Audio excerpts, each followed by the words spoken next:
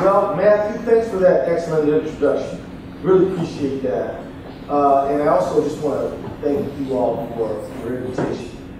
In particular, I got to thank my dear friend, man Hindi, who has been giving me pragmatic and spiritual advice for years now.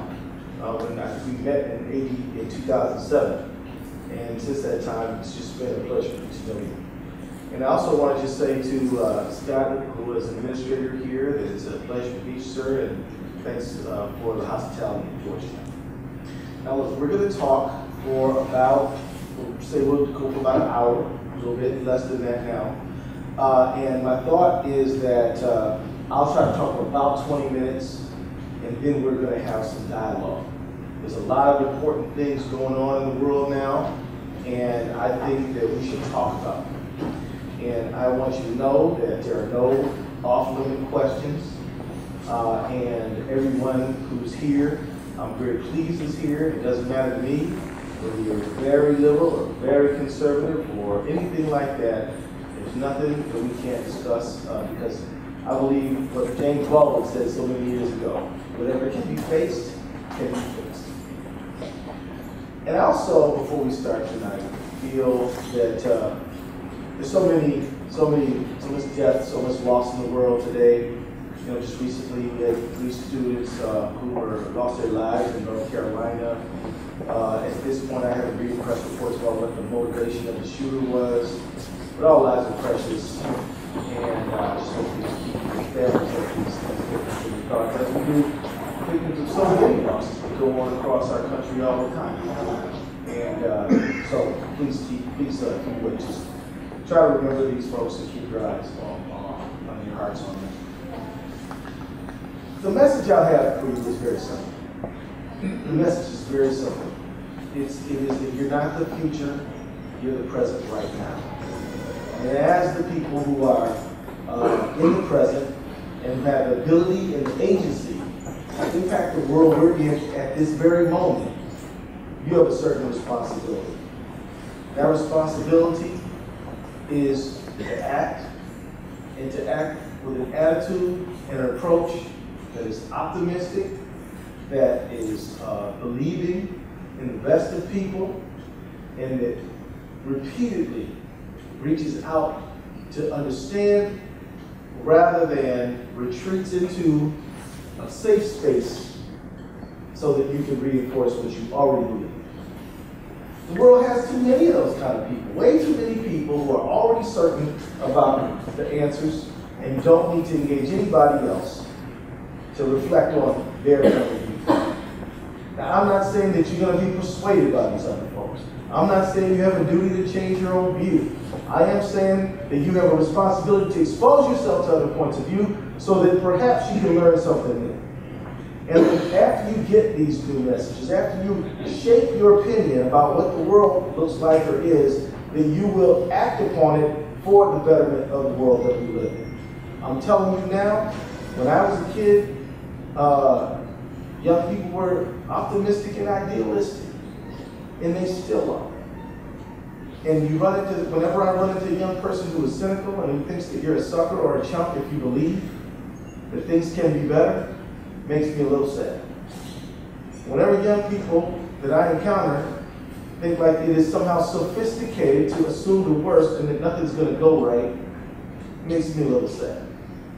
Because if the youth aren't idealistic, and the youth don't feel like the world can be a better place, heaven help the rest of us.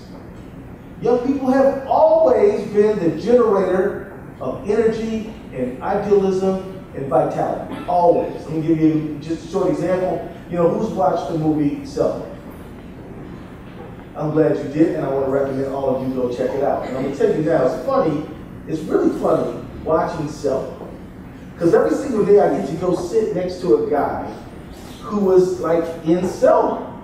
Only now, he's 80 years old. His name's John Lewis. And John Lewis was depicted in Selma. And at a time when they were calling him Young Love, he was 20. He was 21. And so I just want you guys to think that when you think about the civil rights movement, you think of some old-timey thing. No. There were people who were there who who are still living, still kicking, and can come to this very campus and tell you what happened. And when you think about the challenges that they were facing, so many of them are still with us, are they not? But also many of them we have overcome too. The fact is, and this goes to this issue of cynicism, if you want to tell a tale that America is irredeemably, irretrievably racist, if you want to tell a tale that America is irretrievably religiously bigoted, if you want to say that the class divisions are so wide and the rich will always stomp on the poor, there's evidence in the record to stand on. But what about the other side of the coin too? What about the fact that we used to have segregation in our country and we don't?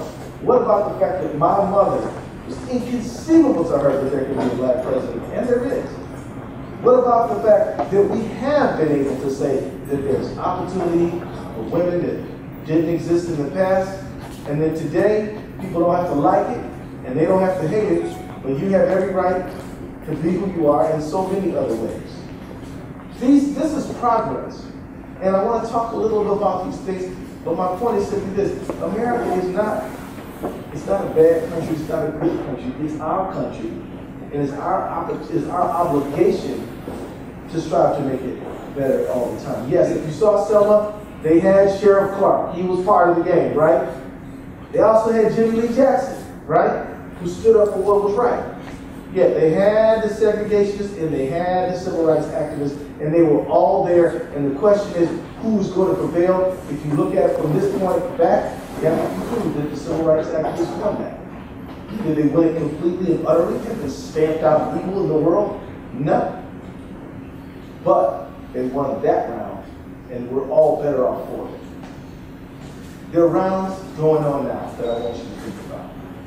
There are rounds going on now. Fights that you need to be involved in. Fights that I think you need to engage in. And I recommend that you participate fully in. I want to just mention a few of them.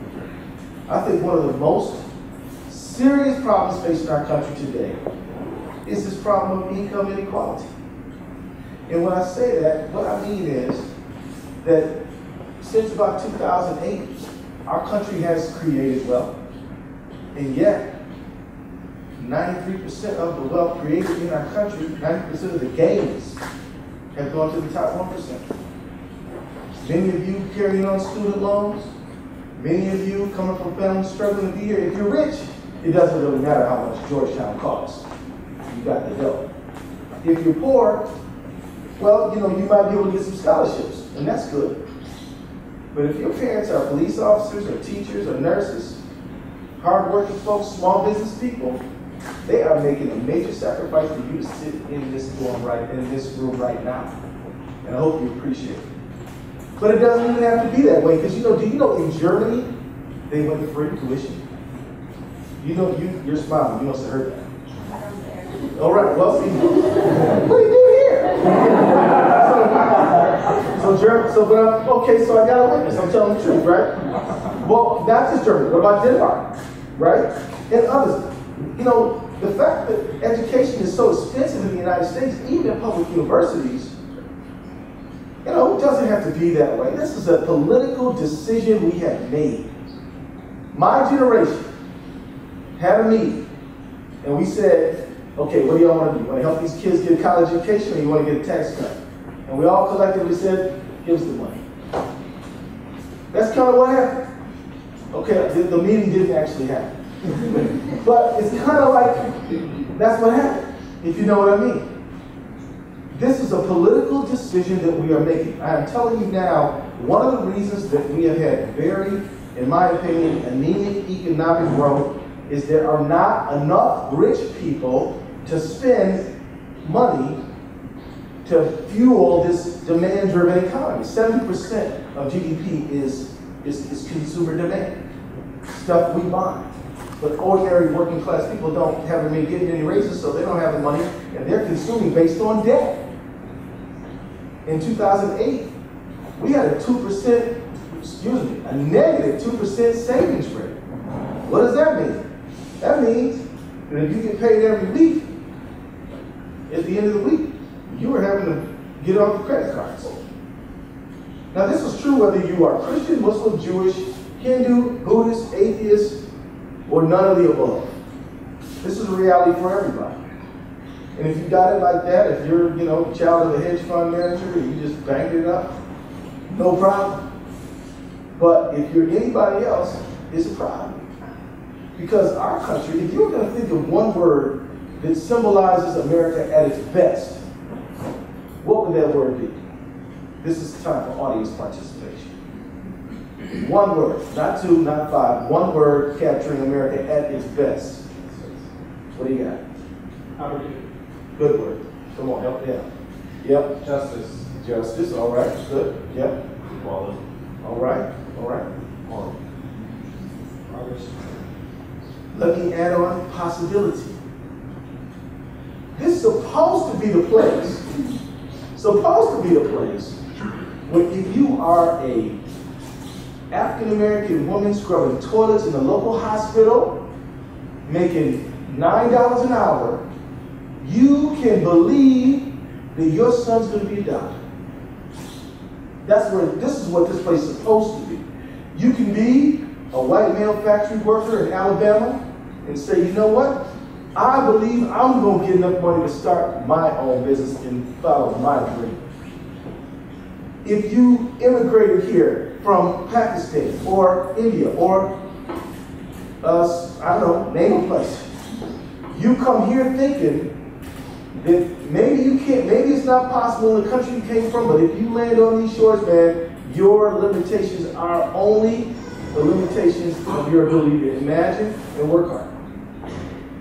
And yet the fact of the matter is, America does not hold the title of intergenerational economic mobility in this world.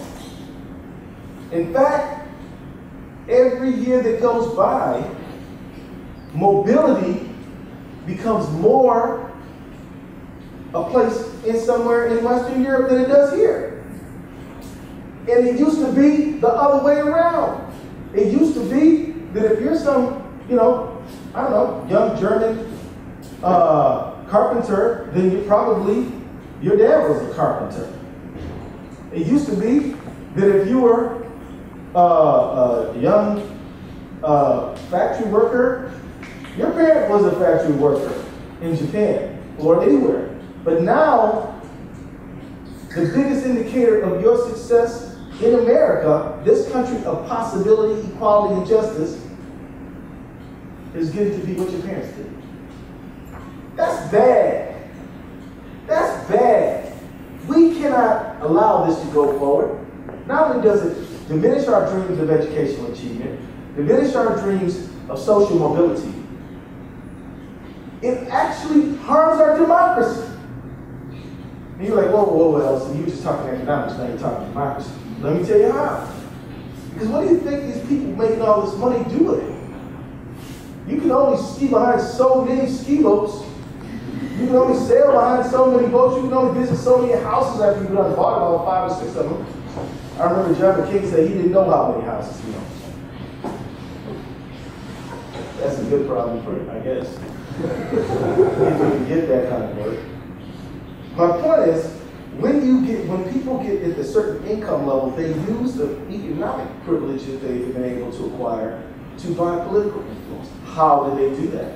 Well, they pay lobbyists to go to Congress and tell people like me, hey man, I want you to, if you give us this tax break, we're going to be able to really do a lot of jobs. Everything's jobs, right?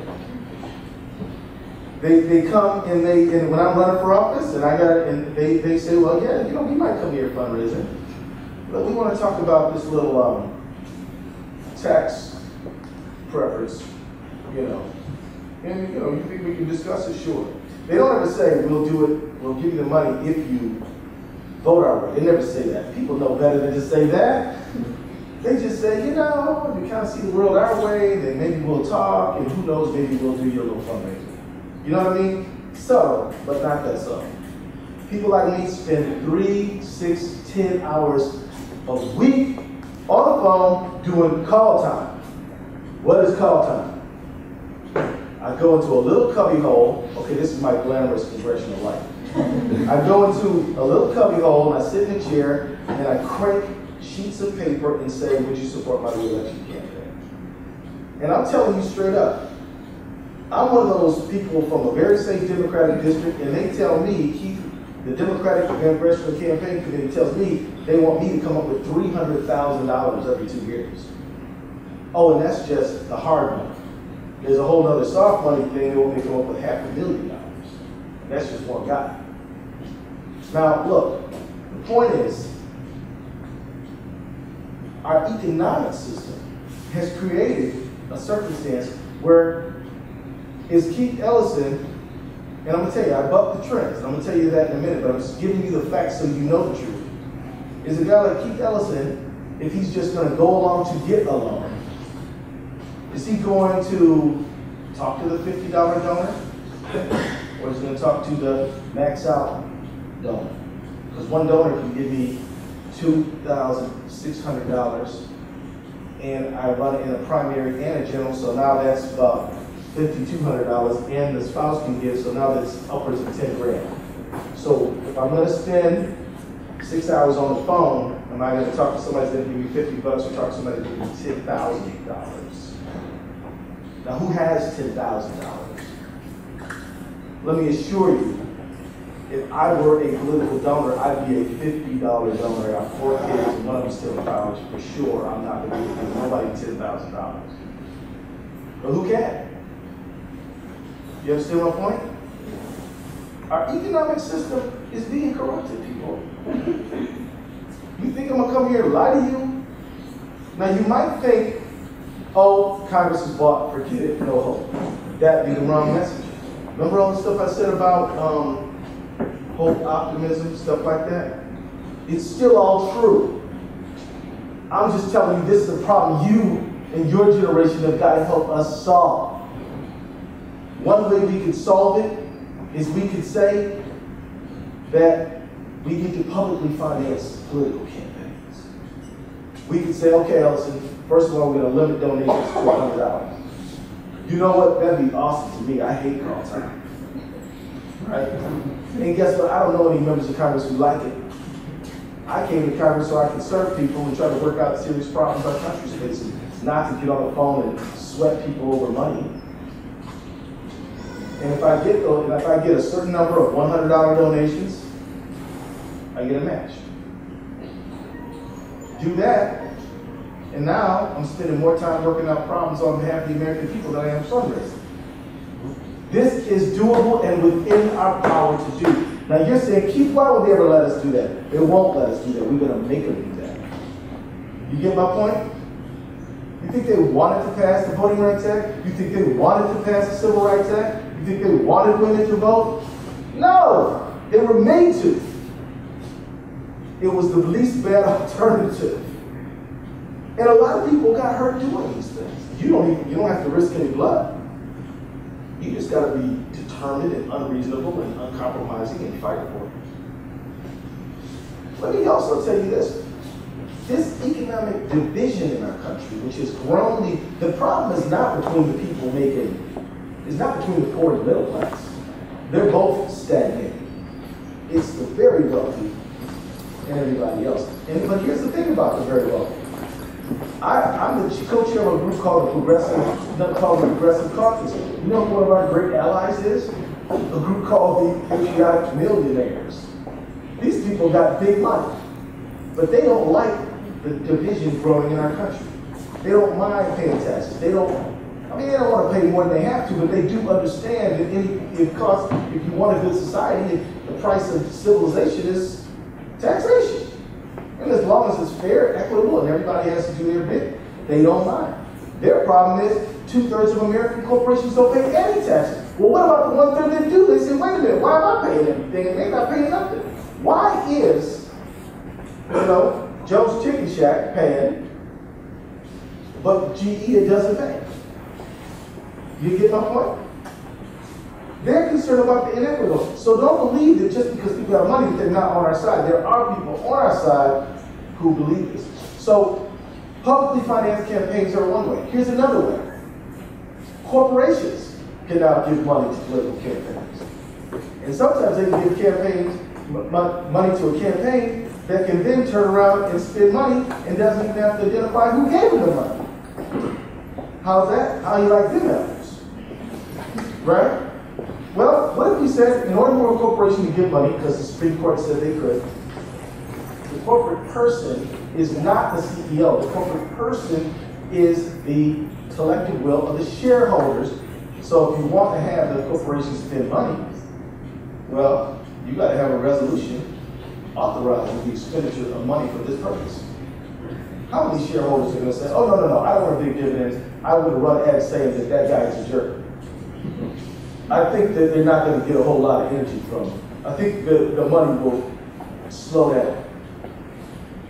One thing that me and a guy named Mark Hokan are working on is a bill that says that if you're a corporation and you have a set of any kind of felony conviction, then you may not donate to political candidates.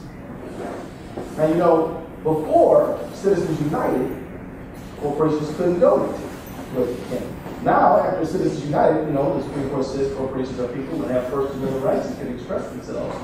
A ridiculous notion.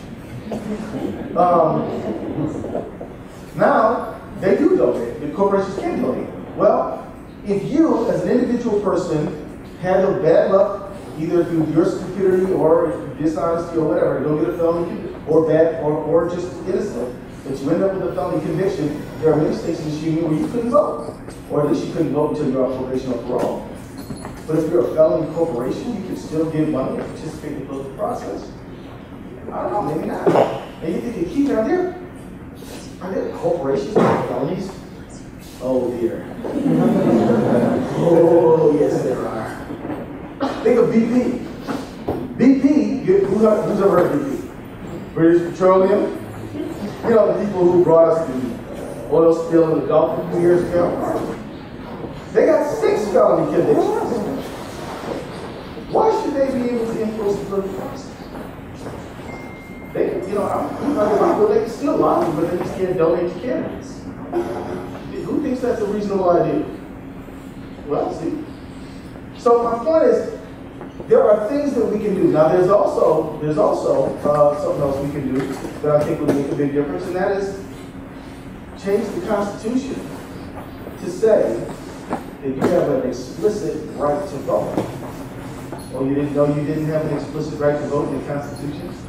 You don't. The Constitution says in the 15th Amendment, well, first of all, in the 13th Amendment, it says that you will not be stopped from voting. Or no, you will not be stopped.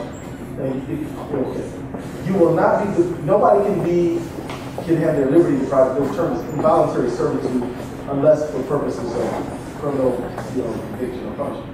Then the 15th Amendment says you can't be stopped from voting based on previous condition of servitude or race.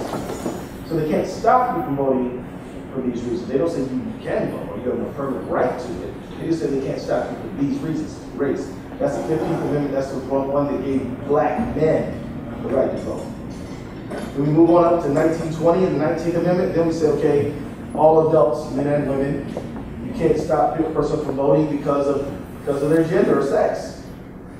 Still stated the right stated in the negative. Then we get to the 24th Amendment, which said you cannot impose a poll tax.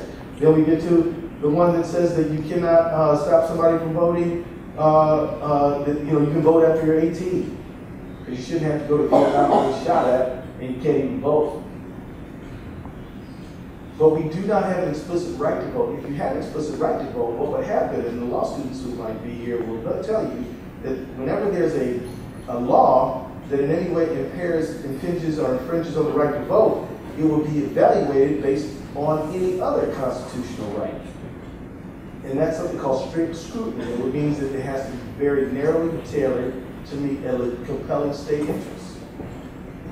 And that's hard to pass a law that is narrowly tailored to meet a compelling state interest or a compelling state interest. So you say, for example, you take these bills and say we have to, everybody has to have a government-issued identification card to vote. These photo ID, And in Texas, you can use your gun ID to vote, but you can't use your student ID. Kind of let you know who they want voting, right? and so the thing is, in that case, they would say, well, in order for this law to meet constitutional scrutiny, there has to be some kind of a compelling state interest. What's the compelling state interest for this law? Well, a lot of people said voter fraud. Okay, so show me a case. And whenever you challenge these people, they can never come up with it. There is no imposter voting going on in there. I'm not saying they never went on, but I'm saying that the statistical likelihood of happening is so infinitesimal that it's zero. You follow me? So if we had a constitutional right to vote explicitly identified, all of these laws would be scrutinized and would be rejected. And I'm telling you, it would help a lot of folks because people say, oh, there's 50 different ways to vote. There ain't 50. I wish there were 50, just 50. There's about 8,000. These things vary from county to county. Butterfly ballots in one. Poke out the little thing in another. Fill in the oval in another. All these counties vary. One state, you can vote. They never take your right to vote if you get in trouble with the law. Another state, they take your right to vote away while you're incarcerated. Other states, they take your right to vote away after you get out of incarceration, and you don't get restored until you get off probation. But it's automatic. Other states, it's not automatic. You have to apply. Other states, you can't get it back. But if you had a constitutional right to vote, then we might be able to fix all of this crazy stuff. So I'm telling you that cynicism never fixed any problem. The problems that you and I face today are hard ones, but I believe in your generation to help us solve them. I believe in your generation to help us solve them. Let's just talk about this issue of climate change for a moment. Somebody said to me the other day, Keith, the most serious, I was talking about how income inequality in our in the implications for our democracy is the most serious problem facing America. They said, no, Keith, the planet is in jeopardy. The planet is in jeopardy. That is the most serious problem. I said, I beg to differ because until we fix Congress, we can't even pass any laws to address carbon. So again, back to this issue of democracy, which I want you to think about how to fix. And for sure, you can do it. John Lewis, who I get to sit next to every day. You look at him back in that movie Selma, he has full head of hair. Now he has absolutely none. He's really thin and really lean, probably was walking around about 130 pounds. He's spread out a little bit. But I'm telling you, the fire burning in that man's chest has not extinguished one bit. And I want you guys who are passionate, who have an intense love for this country and want to see it rise to its full height. Don't believe people when they tell you, oh, yeah, son, once you have to start paying mortgages and have kids of your own, you'll come right along, dim your hopes. It'll squeeze all the life out of you, all the dreams will go away, and all you're going to worry about is a picket fence and getting into a country club. Not true. Those are choices. It doesn't have to be that way. And these are decisions that people make. I am telling you that some of the most progressive people I know, some of the most civil rights oriented people I know are people in their 70s, but they're also people who are in their teens. And I had one of the great privileges this last weekend to meet with a young woman named Ellison. Anybody know this young lady before? You probably don't know her, but I'm going to tell you, I bet you hear her pretty soon. She's one of the leaders in this hands up, don't shoot movement, also known as the Black Lives Matter movement. She actually coined the term Black Lives Matter after the Trayvon Martin thing. And she was talking about her movement and how the interaction between communities all over this country has been such that all over, it's not just Eric Gardner in New York, it's not just Mike Brown in Ferguson, it's not just these other, this is like a thing all over the country. And it was really great to hear her talk about her passion. And she talked about the need for grand jury reform. And we talked about the need for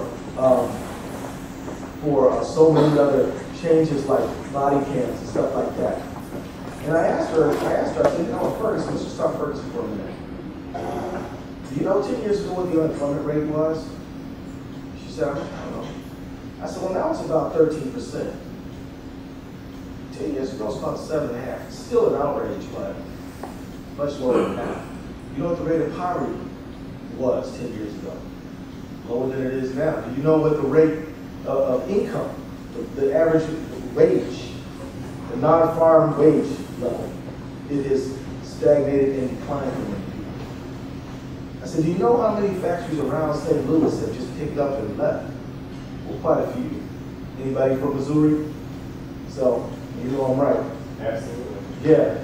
So my point is, the reality is, I told her, I said, you know, I want you to think about issues of police brutality, police accountability, and criminal justice, but I also want you to think about economics too. Just think about it this way. If you got Ferguson, a community where the poverty is up, wages are down, and unemployment is up, what are you going to have on the corners? She said, well, people are going to be hanging on the corners because they're not working. So of course that's right. Now, the nice people, you know, the people who have jobs, who go to work every day, and who do not think big picture, and who don't know nothing about globalization, deindustrialization, what do you think they want the police to do about the guys hanging on the corner? Get them off the corner. I said, do you think it's a black or white matter? No, I don't. Black people want people off the corner, particularly if they think they're selling dope, off the corner too. Am I wrong? Any African American challenge me on this point. You know I'm right. Your mother, my mother, your dad, my dad, like, I'm sick of them guys out there. Now the truth is, maybe Mike Brown wasn't doing anything wrong, but you send the police to get the guys off the corner, the police then make any distinctions between anybody. They treat everybody the same. Somebody said, well, you know, you don't understand the millennials, Keith. I said, wait a minute, Eric Garner is not a millennial. Eric Garner is probably a baby boomer or something close to it. My point is, you don't sell Lucy cigarettes on the street if you have a livable wage job.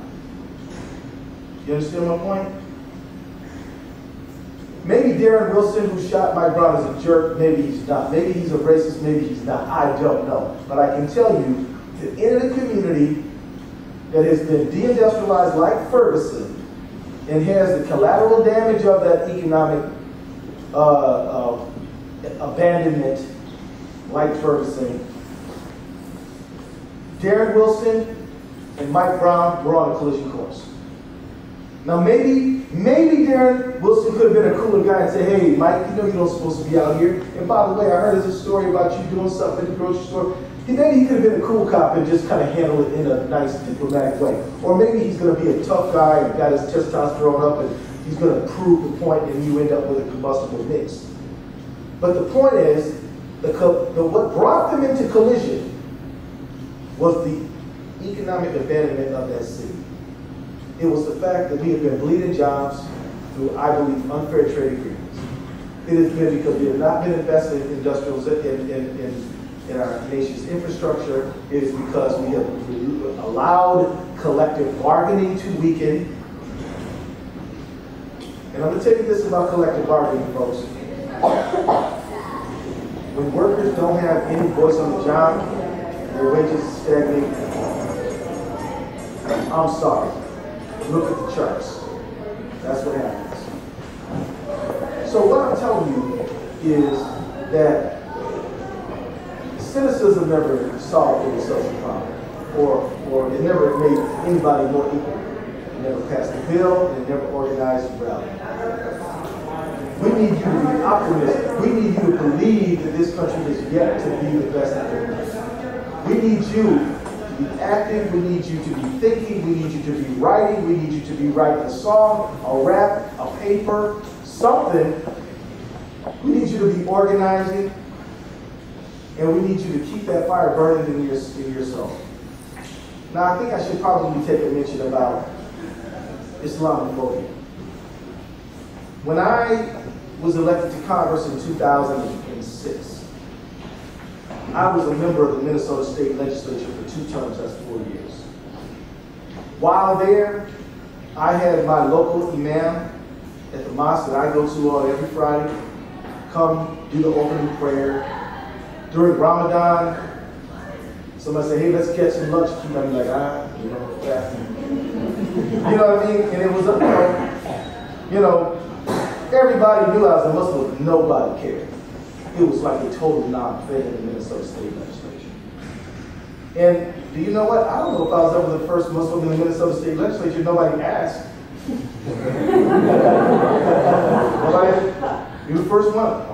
Nobody asked. But when I got the nomination of my party, after I won the endorsement of the DFL, I walked out to a bank of microphones. Everybody thought the endorsing convention was going to go all night. It ended after 3 ballots. I walk out there, it's 3 o'clock in the afternoon. We thought we'd be there at 11 o'clock at night. And I think they're going to ask me, how did you win so quickly? Are you surprised? What is your plan? Blah, blah, blah, blah, da, da, da, da. All these questions they ask politicians all the time. And I thought this was the first question out of the person's mouth. I'm sure, man. Yep. Okay. If you win, will you be the first one in Congress? And I said, what I thought is, I doubt it. But then I said, I don't know. And then it was like Alice walking through the looking glass, man. Every time I opened my mouth, it was about my religion. Does your wife cover? Does she not? Does she have to walk behind you? No, that's another thing. I mean, it was all this stuff. At some point, somebody asked me, if you win, will you swear in on the Quran? And this was way before election day. I said, man, I'm not thinking about swearing in on anything. I'm talking about winning some elections, knocking some doors, talking to some voters, making some calls. I'm not just that. But then the guy who's clever, he says to me, well, can you imagine winning? Can you just feel it? And I go, absolutely, I can imagine it. I've imagined it several times. And they said, well, in your imagination, you have to swear again, raise your hand. You got me. Now, this conversation happened on late night, cable access, Somali language, public access television. Now, who's watching? Not even the Somalis was watching. Nobody was. But the right wing was watching. Because they saw the show, and boy, they went into a tizzy. They freaked completely out. And in fact, one guy named Dennis Prager, y'all ever heard of him? He's a radio talk show host, shock.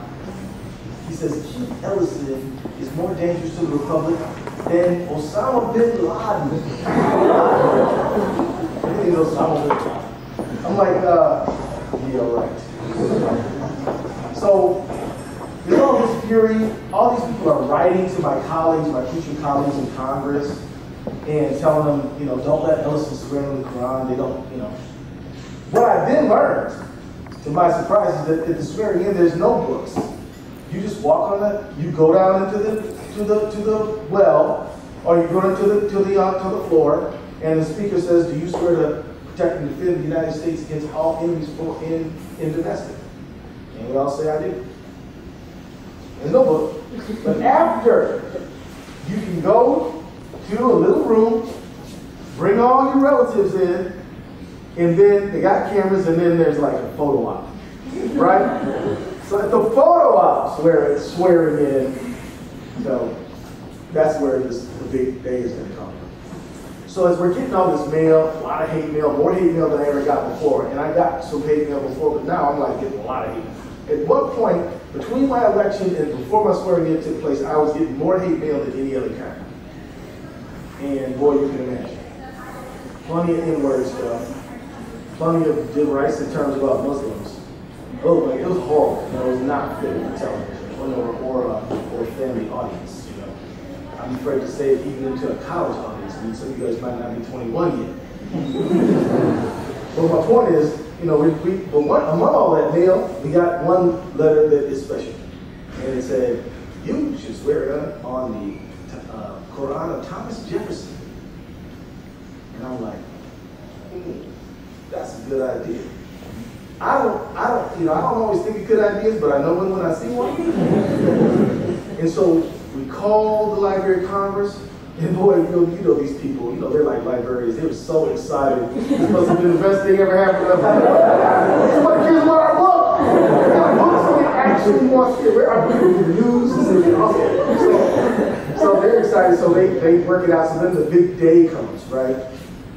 And so we've already been really sworn in. Now we're going to do the big family thing. If you ever running for Congress and you win, you get a whole bunch of relatives you ain't seen in a long time. Anyway, we're there, and they bring out the books. That's like the thing.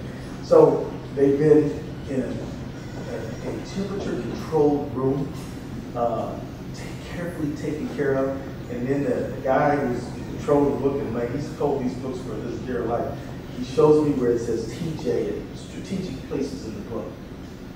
Thomas Jefferson, right? I see it's a 2-volume book. It's all English. There's not like, most Qurans you open have an Arabic, English, or Arabic, whatever language, or just Arabic. This one is just all English. But I know the Quran well enough to tell if it's a decent translation. So I flipped through for some surahs that I know very well. I'm not a Hafiz al-Quran, which means I don't know the Quran from the beginning to the end. I know enough of it to know, though. And I thought that was not bad. So, there's this wall, literally a wall of reporters. They are from Malaysia, Bangladesh, Colombia, all over the world. And here they are to take a picture of the first Muslim guy. So we all go up there, and after all the lights, we're looking at the guy all over the room. It's kind of over, and the haters just stopped hating. Because I guess they didn't want to take issue with my All-American Quran, right? It was owned by Thomas Jefferson. So I say that to say this. Our country is, as I said, is actually a tug of war between our best impulses and our worst. And the people, but those two people pulling are not the only people in the game. There's people still inside. And then they get on the side of where they think it's going sometimes. The fact is, it is a good thing for this nation that says it's about liberty and justice for, y'all don't know it? I pledge allegiance to the flag and liberty and justice for all. Thank you very much. It is a good thing for us to have all of the American people reflected in the deliberative body of their government. There shouldn't be seats reserved for anybody, in my opinion, but anybody who convinces their the majority of the electorate to elect them ought to know. I'm very proud that the United States Constitution says there's no religious test for holding office. Think about that. As bad as America was on Native Americans, blacks, and women, it actually was not that bad on religion. That's a good thing. But there are plenty of fights about religion now. Don't get me wrong, I don't want to oversell the concept. At the end of the day, though, our nation has to make room for everybody, including the Muslim community. And the fact of the matter is, the Muslim community is impacted by everything else, including climate change and income inequality, just like everybody else. And there's nothing unique or different about Muslims other than they elect to pray on a different day in a different way. Actually, most of the prophets that the Christians and the Jews recognize, so do the Muslims, which is actually interesting when you think about it, including Jesus. So the bottom line is that, we're in this battle about who's in and who's out, yet once again. We've been through this battle many times before. We've been through this battle many times before. But I believe in the best interest, in the better nature of our country. I believe that fear will subside, nobility and good faith will prevail. It's going to be a bumpy road along the way. And I'm telling you, it is the responsibility of all of us to help this journey. People who are not Muslim, people of other faiths, And God said, well, you know what, at one time, this country really was hating on Catholics for real ugly. I come from the city of Detroit, Michigan originally. There was a guy named Father Cogley, and he would get up on the radio and talk about the Jews. He would, taking over. And he was like a working class ally too. So he was trying to whip up populist hatred against Jewish people. This was in the Detroit, Michigan area. Of course, Mormons, you saw when Romney was out there, they were hating on the Mormons, right? They got put out of the whole states. I'm telling you, this thing is going to be fine, but it's going to take all of us to speak up and do the right thing. It's also responsibility of the Muslim community, because I earnestly believe that you cannot go into the mosque, lock the doors, pray in there, and then don't invite anybody in, don't go out. Gotta be, I say to these Muslim communities raising all this money to build a new mosque. I'm like, look, nobody's in there on Monday, Tuesday, Wednesday, Thursday, Friday, it's packed. Saturday, got some classes. Sunday, got some classes. They go back and be empty all week long. Look, get the people in here. Show them that it's just a prayer room. They can come too if they want to. And I am proud that there's a lot of Muslim and Christian and Jewish and Hindu dialogue that's taking place. And I'll wrap up with this story. One example is in my community, the imam at the mosque I go to, and the rabbi of the largest synagogue in Minneapolis are part of this thing called a downtown council. And they get together and, talk like what clergy people talk about. I don't know what they talk about. I'm not a clergy person at all, but I trust that they're not up to no good or anything. And so they're there doing their church stuff or religious things that they do. And they came up with this idea. They said, look, a few years ago, Yom Kippur and Ramadan coincided on the calendar. And since both the Jews and the Muslims were breaking fast together, they agreed that they would get the congregations together and break fast together. And when the Christians found out that Muslims and the Jews were getting together, they were like, hey, we got to see this. So they showed up too. And while we had about 70-some people say they were coming, about 125 people showed up in our little mosque. And what happened is first, sundown came, and us Muslims, we got out and we did our thing called Maghrib prayer. And I don't think most Jews or Christians ever saw that before. And they see us all doing our stand up, bend over, bend down prostrations all together. They're like, did y'all rehearse this? Yeah, we do it all the time. And we do our thing. And then the imam kind of explained a little bit about the ritual of what we call salat, or prayer. And then we gave up the floor to the Jews. And the Jews went out there, and the rabbi talked about their ritual, which was new to us. As we were walking downstairs, we had there's this big box, and it says Sadaqah on it. It was this old Jewish lady that says, Sadaqah. I said, we call it Sadaqah, but it's the same thing as giving money in charity. Literally the same word. So we go downstairs, and as I said, too many people showed up. So the imam and the rabbi said, look, we don't have more people came. We have a good problem. More people showed up than we planned for. So me and the rabbi are going to sit on the carpet right here. We're going to eat. Anybody who wants to join us can.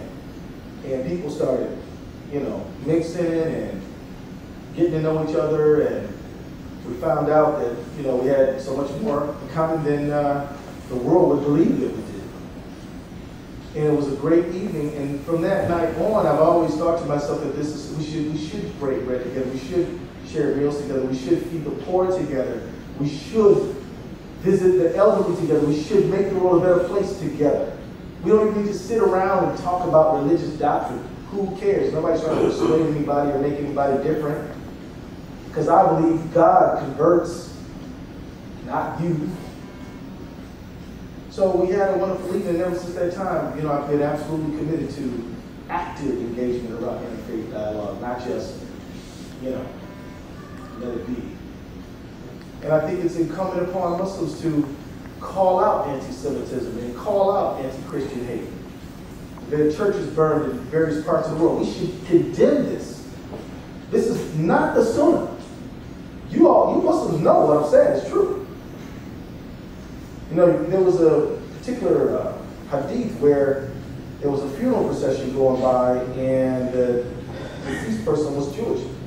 Prophet Muhammad stands up in honor of the person.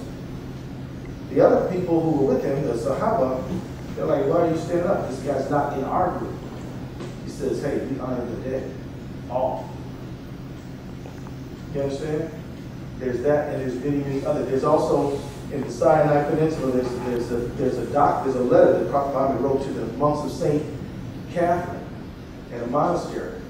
When he actually wrote them a letter and said that none of my people will harm your church. In fact, if it breaks down, we'll help you fix it. If anybody attacks you, we will protect you. This is a legitimate, authentic doctrine.